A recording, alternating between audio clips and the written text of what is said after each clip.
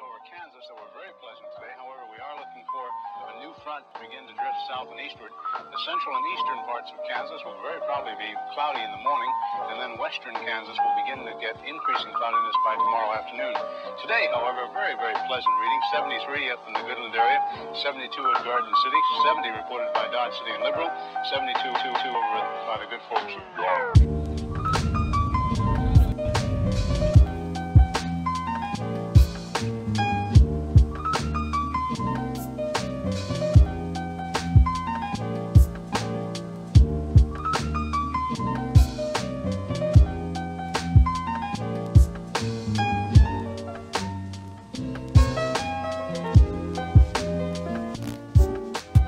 And in the Ponca City Blackwell area, 68 degrees today.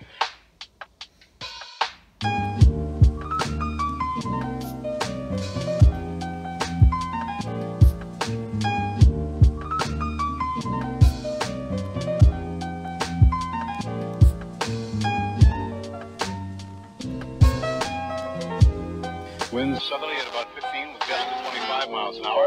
Barometric pressure 30.00 and is rising. And no precipitation. We're about a half inch behind, half inch ahead for the year, and 1 5300ths behind for the year so far. We'll be looking for a little bit of a change tomorrow, and of course the possibility of some scattered showers. Today, of course, there's nothing showing up on the radar. However, the satellite photo was pretty interesting for the western half of the U.S.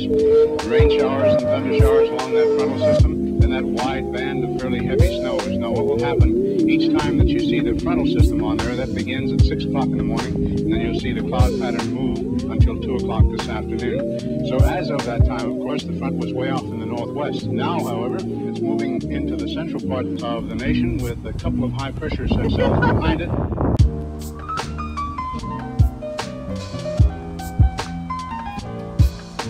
What the hell? Oh.